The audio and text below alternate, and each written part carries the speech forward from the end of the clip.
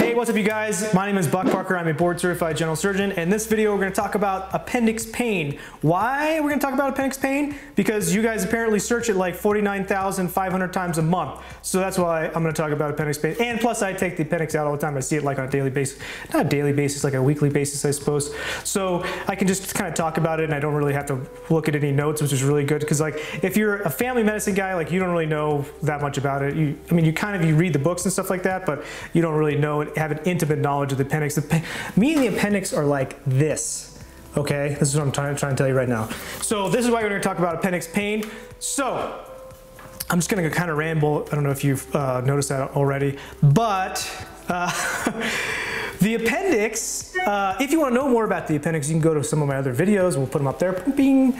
So the appendix is a tubular structure located on the right side of the abdomen, hanging kind of off the colon. And what the appendix does, nobody really knows. We think maybe it had some immune function at some point, but really most likely it doesn't do anything right now that we know of, okay? So sometimes the appendix gets blocked at the base. What happens is the bacteria that's normally in the appendix proliferates, which is what bacteria does, and then the appendix swells up, and that's what starts causing the pain. So there's two things to know about appendix pain. First of all, probably searching appendix pain because you want to know where it is, and that is in the right lower abdomen, what doctors like to call the right lower quadrant.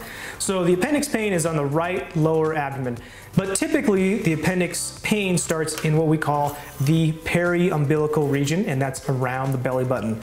And the reason for that is the stretching of the appendix. When the bacteria starts to proliferate, it starts to stretch the appendix. That is a different kind of pain that we develop in the appendix trajectory. So this first pain starts in the periumbilical region, okay? And so classically, the appendix pain starts around the belly button and it slowly moves down to the right lower quadrant. And the reason for that is that the appendix swells up, and that is the stretching pain, and we don't have a localization. Our bodies can't localize where that stretches. We just feel it generally in our abdomen.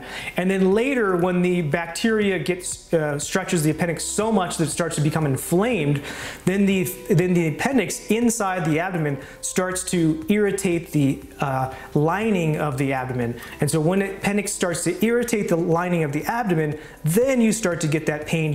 You can localize that pain, and that pain is in the right lower quadrant. And we call it McBurney's point.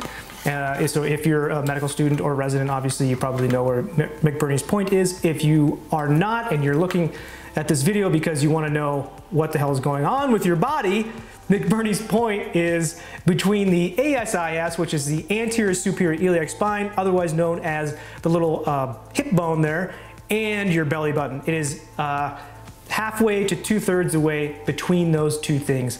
And if you push on that area, that is the maximum point of tenderness, which we like to call in medicine, and that's where your appendix pain is. So two types of pain. Generally, it is a somatic pain, which is the stretching pain, and that is in the periumbilical region. And then the pain moves to the right lower quadrant or the right lower abdomen when it starts to irritate the abdominal lining. So I hope that explains the appendix pain for you. If you have any other questions about the appendix, check out my other videos. If you like these kind of videos, why don't you go ahead and subscribe to my channel or share it with a friend. And can you do me like an extra favor and like the video? That would be awesome.